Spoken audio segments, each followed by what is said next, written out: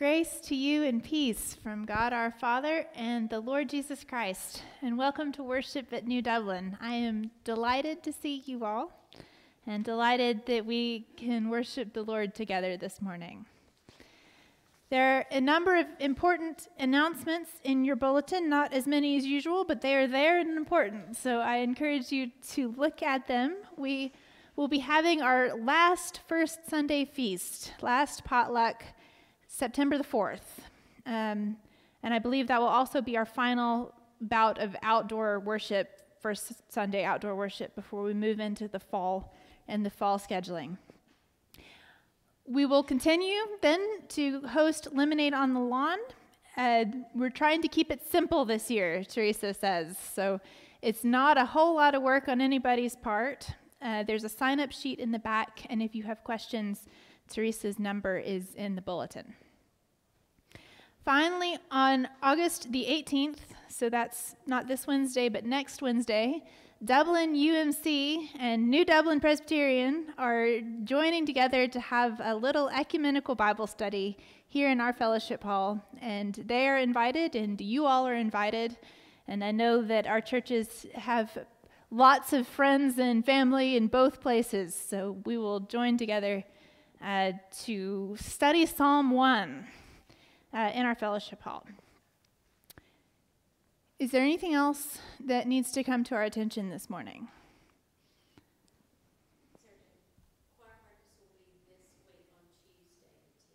Choir practice this week, Tuesday the 10th, instead of Wednesday. That's important.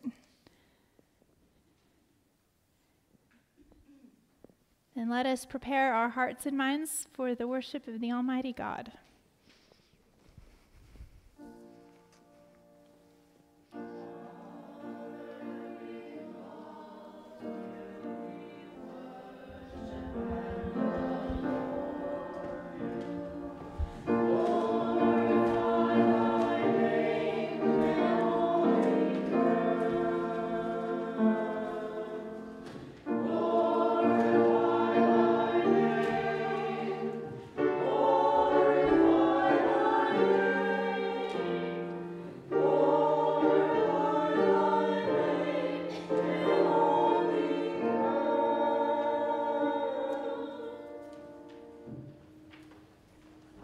Please rise as you are able and join me in the call to worship.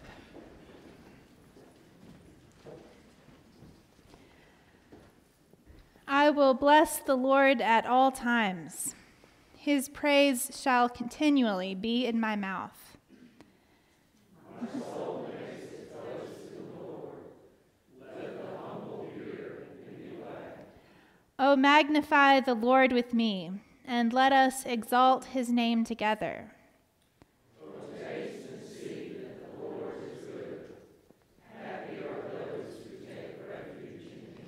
Let us pray.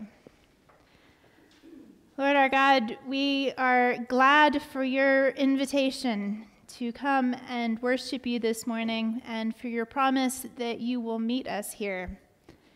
And we pray that all of our distractions and other concerns would be put aside for the moment so that we would truly meet you here and leave encouraged and refreshed on our journey. Through Christ our Lord. Amen. The hymn is number 91 in the red hymnal.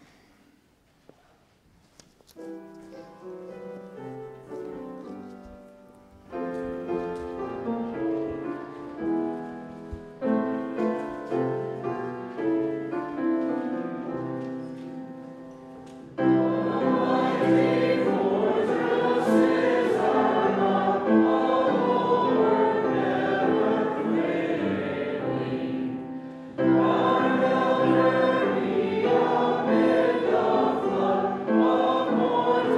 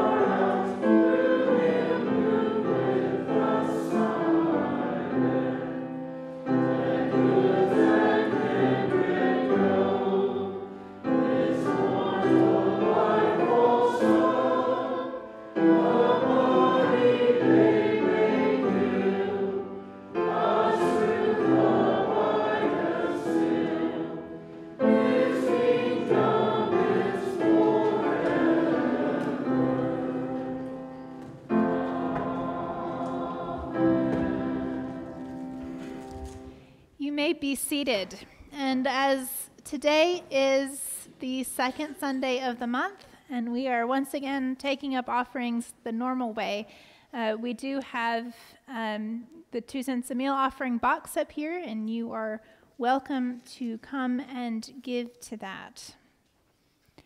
And let's meanwhile go, let's see, what's next? Nope, we're not going to, I had things confused in my head. Go ahead.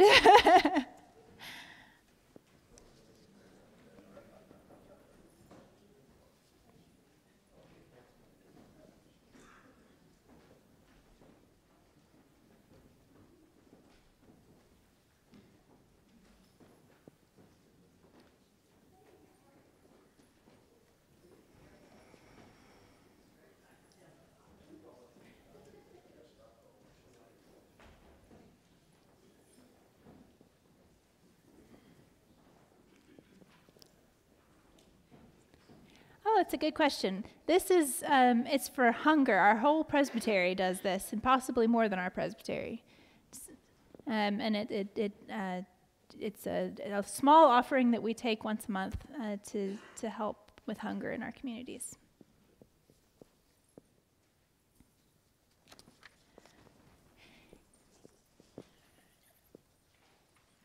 In 1 John, we discover that it is a perennial temptation to try to make ourselves out to be better than we are.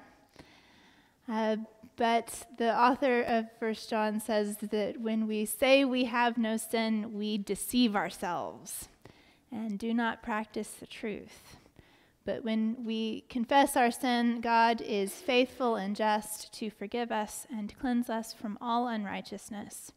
So on the strength of that promise, let us confess our sins before God and one another. Let us pray. Merciful God, we confess that we have sinned against you in thought, word, and deed, by what we have done and by what we have left undone. We have not loved you with our whole heart and mind and strength. We have not loved our neighbors as ourselves. In your mercy, forgive what we have been. Help us amend what we are and direct what we shall be, so that we may delight in your will and walk in your ways, to the glory of your holy name. Amen. In Romans 8, we read these words of comfort. Who is in a position to condemn? Only Christ. And Christ died for us. Christ rose for us. Christ reigns in power for us. And Christ prays for us. So believe the good news of the gospel. In Jesus Christ we are forgiven. And be at peace.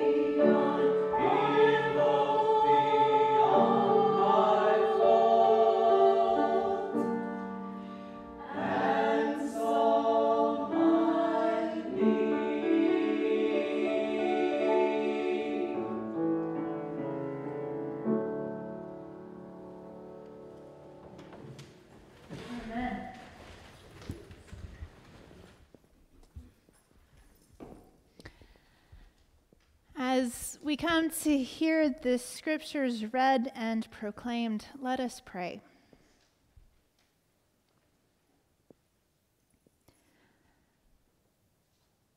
Lord, we know that You caused these scriptures to be written not because you needed them, but because we need them. And we give you thanks that you have given them to us and preserved them through to this time. And we pray that as we hear the words of this passage and as I preach, it would not be any voice but yours that we hear, because no voice but yours will do. Through Christ our Lord. Amen. As I promised a while ago now, today we are starting the book of James.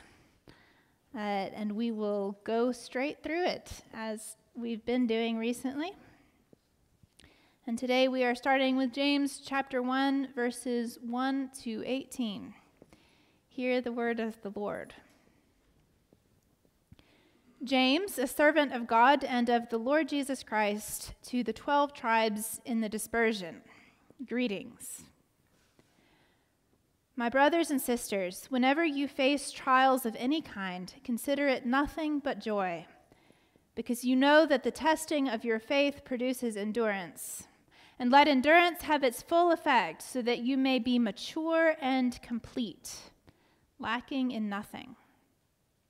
If any of you is lacking in wisdom, ask God, who gives to all generously and ungrudgingly, and it will be given to you. But ask in faith, never doubting. For the one who doubts is like a wave of the sea, driven and tossed by the wind. For the doubter, being double-minded and unstable in every way, must not expect to receive anything from the Lord. Let the believer who is lowly boast in being raised up, and the rich in being brought low, because the rich will disappear like a flower in the field. For the sun rises with its scorching heat and withers the field. Its flower falls, and its beauty perishes.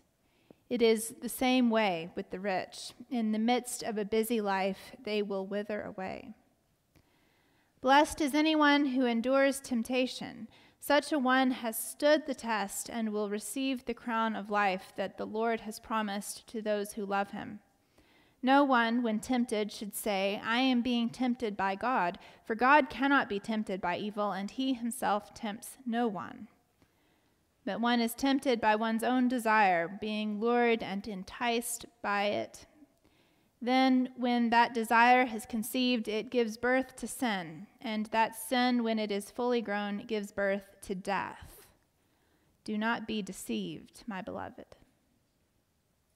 Every generous act of giving with every perfect gift is from above, coming down from the Father of lights, with whom there is no variation or shadow due to change. In fulfillment of his own purpose, he gave us birth by the word of truth, that we would become a kind of first fruits of his creatures. This is the word of the Lord.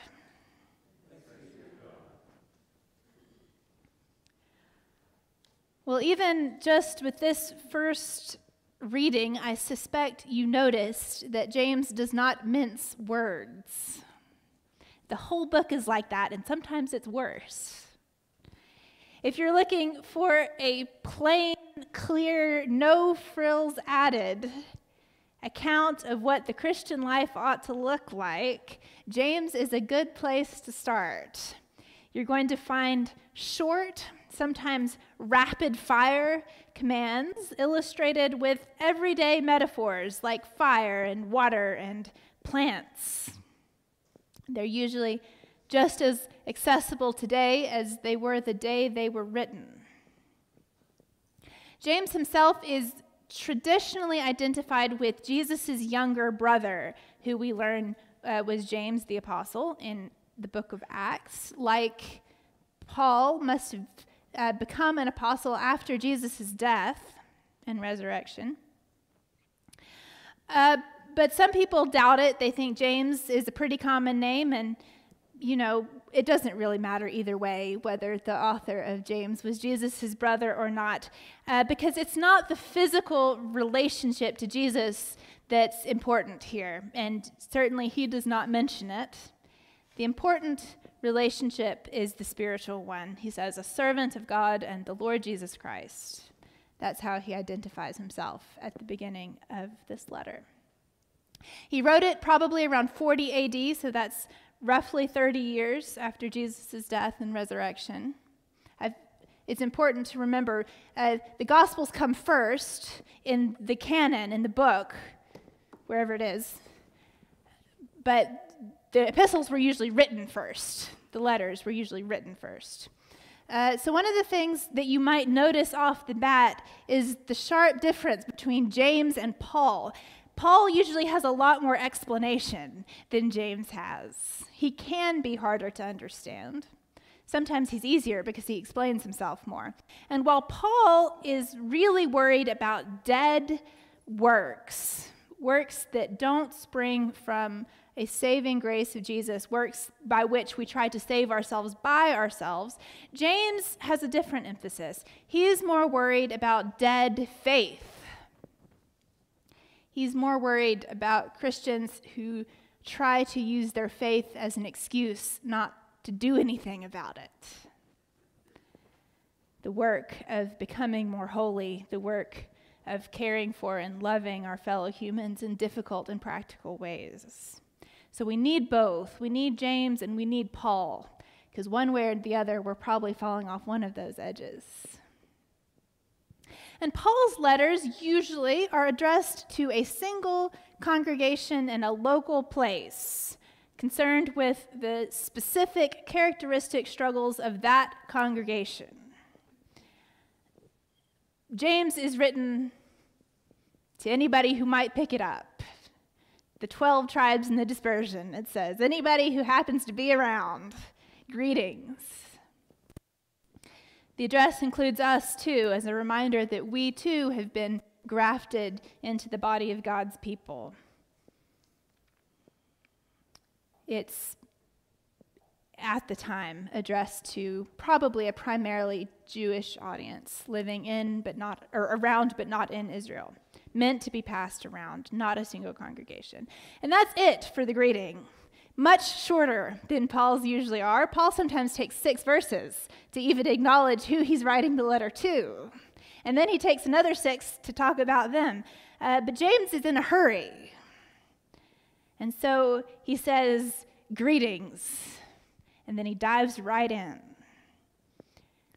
to today's reading and to, in some ways, the theme of the whole letter, which is the pursuit of spiritual health and wholeness in face of the difficult realities of the Christian life, even through the difficult realities of the Christian life. It's obvious to James, he takes it without question, that Christians will be facing hard times, that they're not evidence of God's punishing us or being angry with us, that even in the most faithful life, suffering will be, in some instances, the dominant reality. James isn't interested so much in answering that popular question, why do bad things happen to good people? He just takes it for granted that they do and focuses on the faithful response to that kind of suffering. Life hurts, according to James, but despite that hurt and through that hurt, God is not calling us to damage, but to health and wholeness. And so he gets down very quickly to brass tacks. My brothers and sisters, he says, whatever you face trials of any kind, consider it nothing but joy. That's counterintuitive.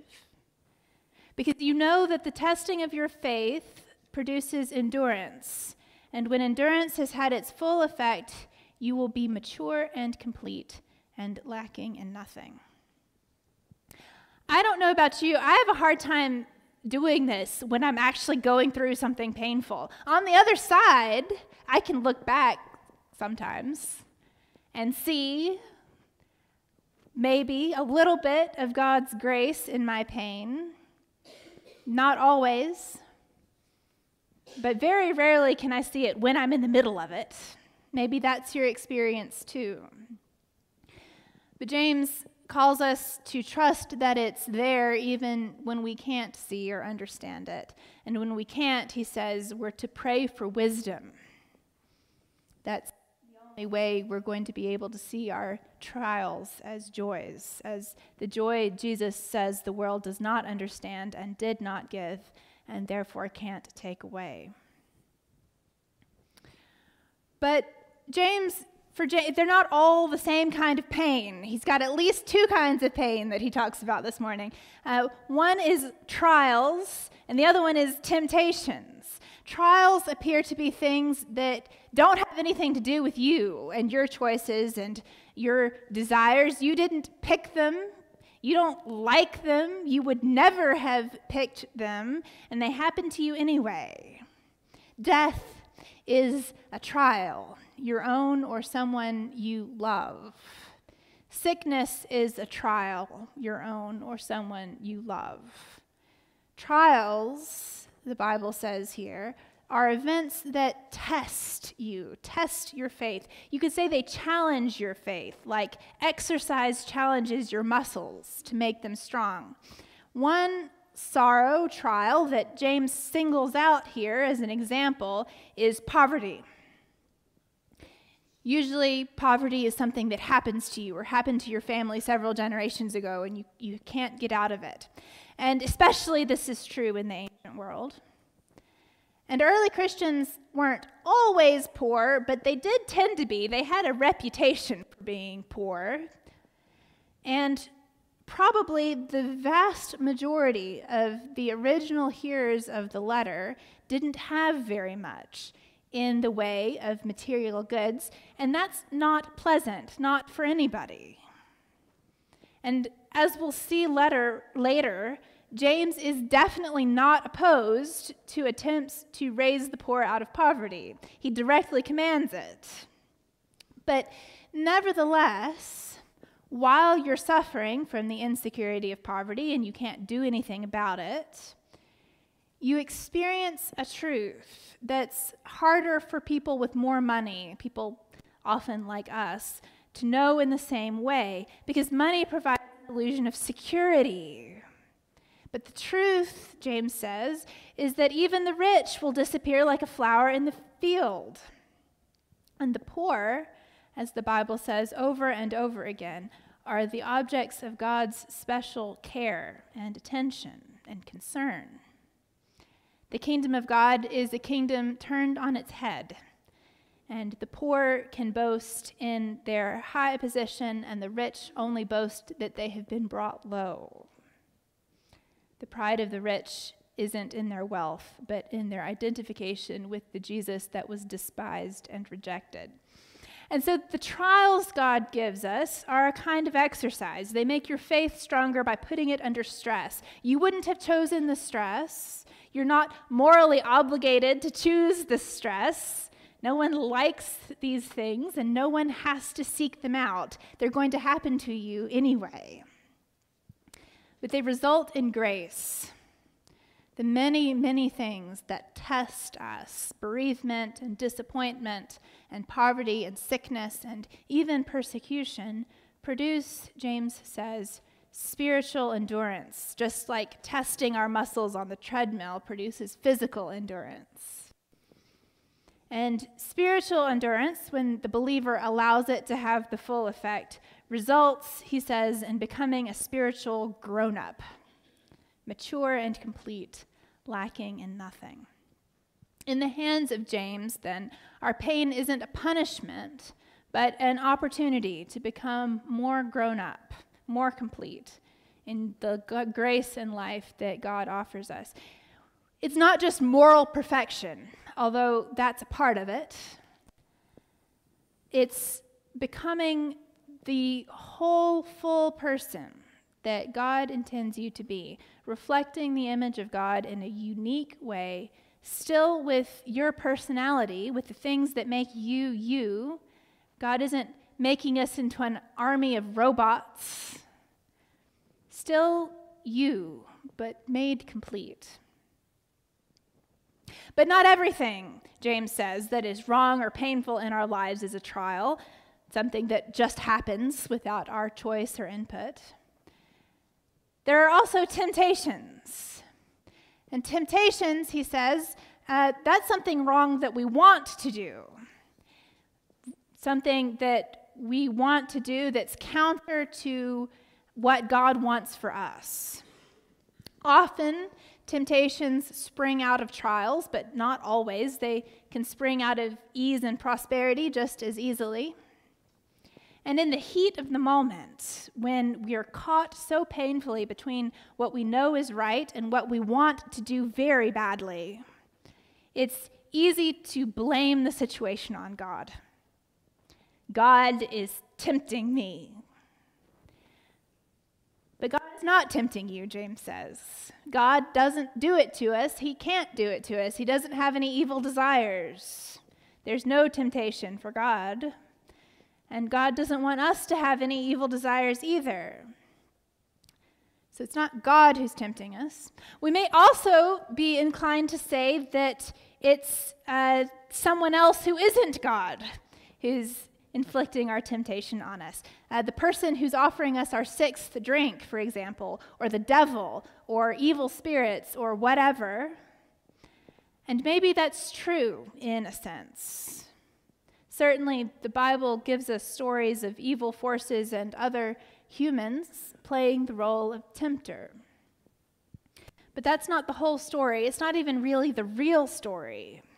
If we didn't love the thing that we were being tempted by, if we didn't want it, no amount of cajoling would have any effect. Remember Jesus' steadfastness in the face of Satan in the wilderness. Nothing Satan could have offered would have made Jesus waver because Jesus didn't love anything that was counter to the will of the Father for him. So whatever the external circumstance may be, James says that it's really our own evil desires that are tempting us. We love the wrong thing, and that's what's causing our problem. We want the thing, whatever it is, that's going to keep us from becoming the person that is mature and complete, that God wants us to be, and we're tempted by it. We want to choose it over the promise of God, which in the moment looks very pale and weak in comparison with the brightly colored, interesting, delicious thing that our own desires are offering us. But James says that whatever it's promising you, whatever joy or beauty or ease or fulfillment it seems to have, it's going to turn out to be an empty illusion. It looks like a circus, but the balloons are going to pop, and they're not just filled with air, but with toxic gas. They're filled with death, not life or joy. That's what he says here at the end, that only the good gifts of God can live up to their promises, the gifts that come down from the heavenly Father of lights, in the beautiful phrase of James. However frail or pale or boring they may seem in comparison to the circus, only they are going to give birth to new eternal life. We can trust that even when the carnival around us is particularly distracting.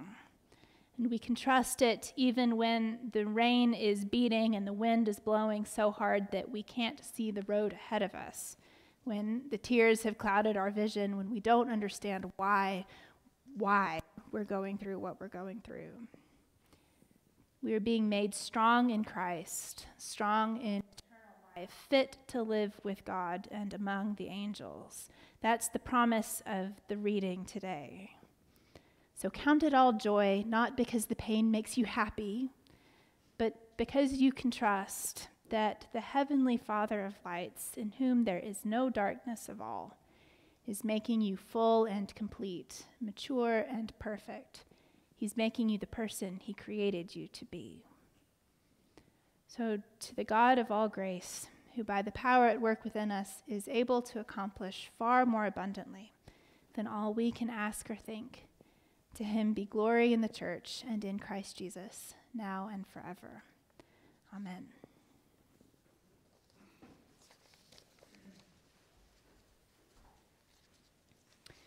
Please rise if you are able and join me in the Apostles' Creed, which is in your bulletin.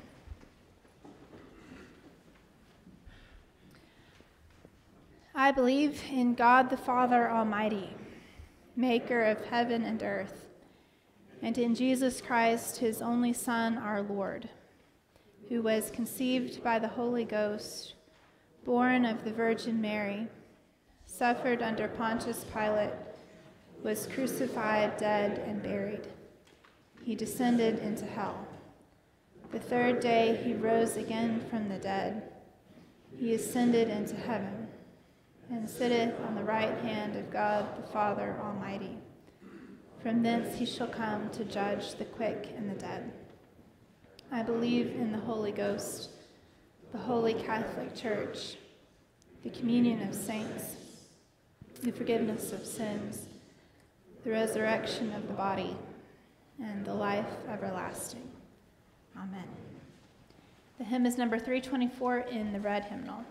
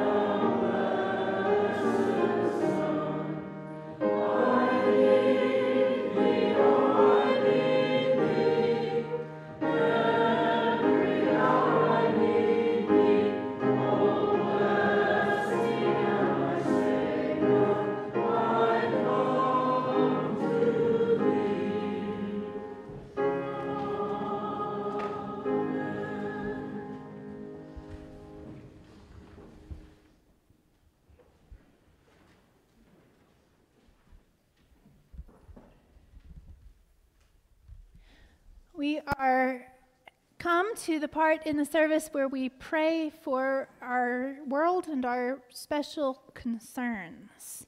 We are delighted to see Jim back in our worship service and that things have gone well for him. I would like to thank everybody for thoughts and prayers and trying to get well gone, and especially for the food delivered to our door.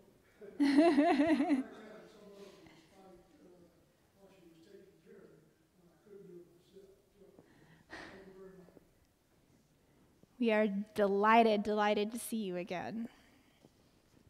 In the same vein of Thanksgiving, we have been praying for Ramenta, and we will continue to pray for her, but I am glad to report that she is doing much, much better. And would still like your prayers, of course, for her and for her son, Wesley, but she is much better, and we give thanks to God for that. We're praying for Mary, who is in rehab after a brief stint in the hospital. We pray that her recovery goes quick and that she finds some reclaimed abilities to move around a little more. And finally, Margaret Powers was briefly in the hospital this week, but is home and is doing well. And we pray that she continues to do well and gets, to not go back to the hospital. She spent, I think, 2 weeks in the hospital this month, 2 separate times. And we pray. I know she's always watching us live, and she is here with us via our live stream, and we will continue to pray for her. What else needs to come to our attention this morning?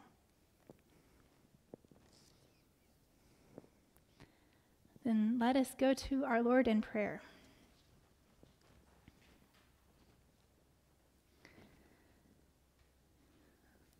Lord, we give you thanks that you have invited us to pray to you and have, in fact, cared so much about it that you have commanded us to pray to you.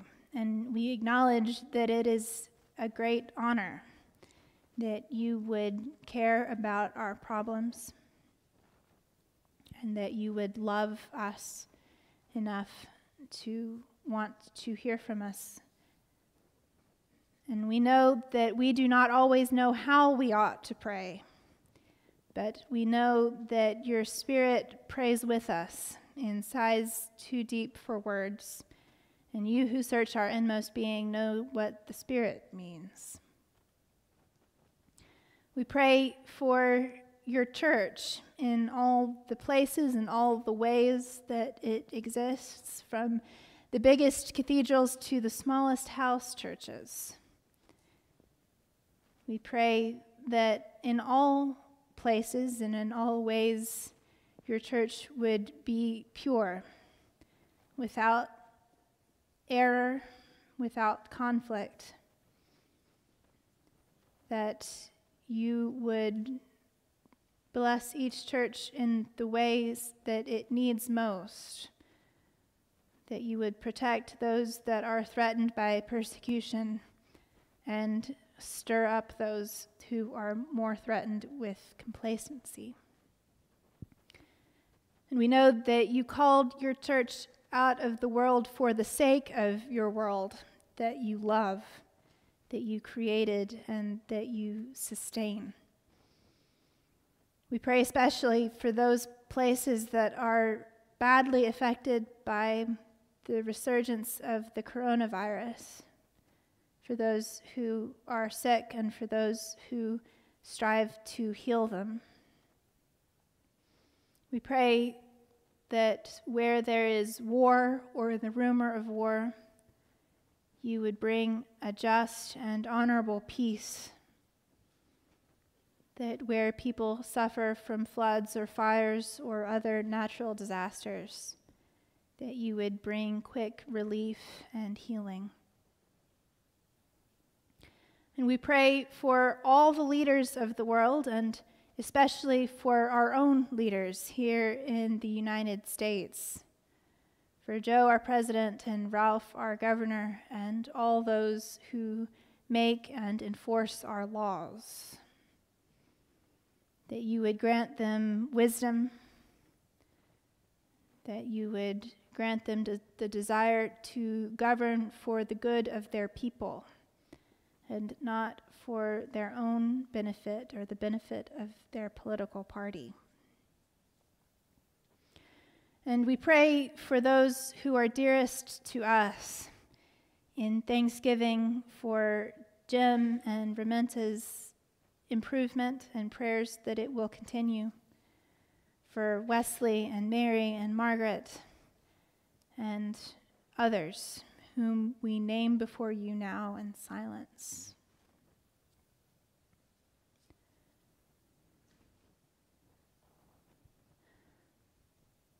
Lord, heal those who are sick and comfort those who mourn. Accompany those who are dying and bring comfort to those who are lonely or anxious or depressed.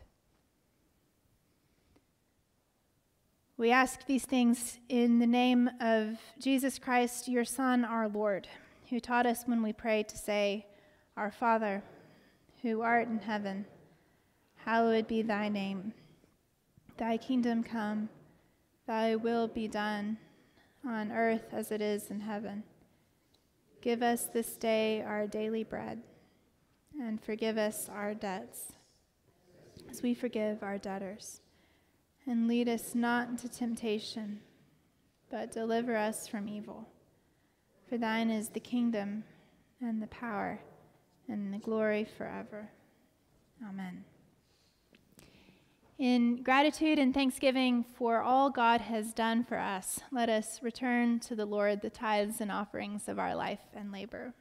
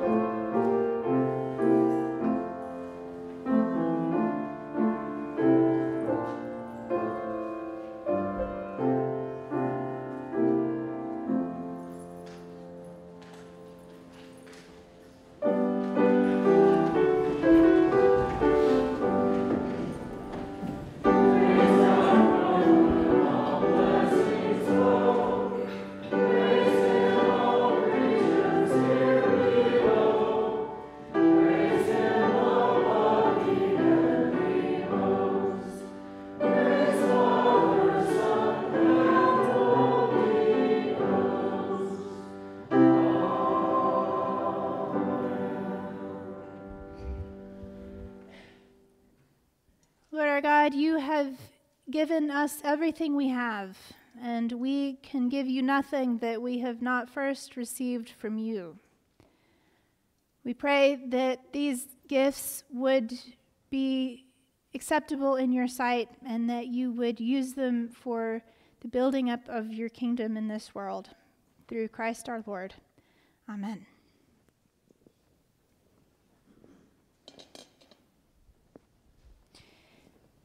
The hymn is number 411.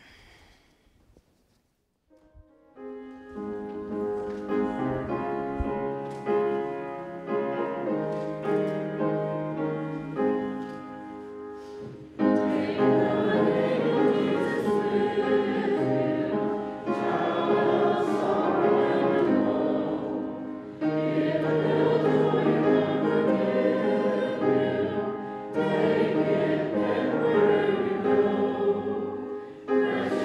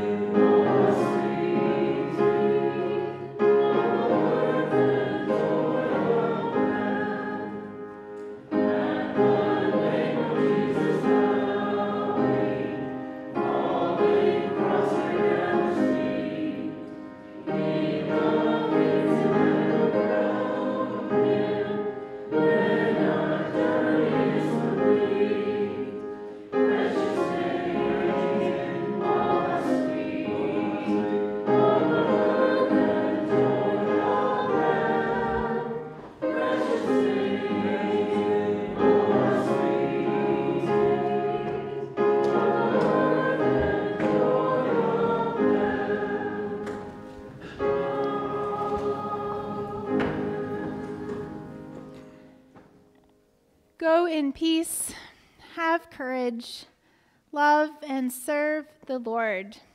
May the Lord bless you and keep you. May the Lord make his face to shine upon you and be gracious to you. The Lord lift up his countenance upon you and give you peace. Amen.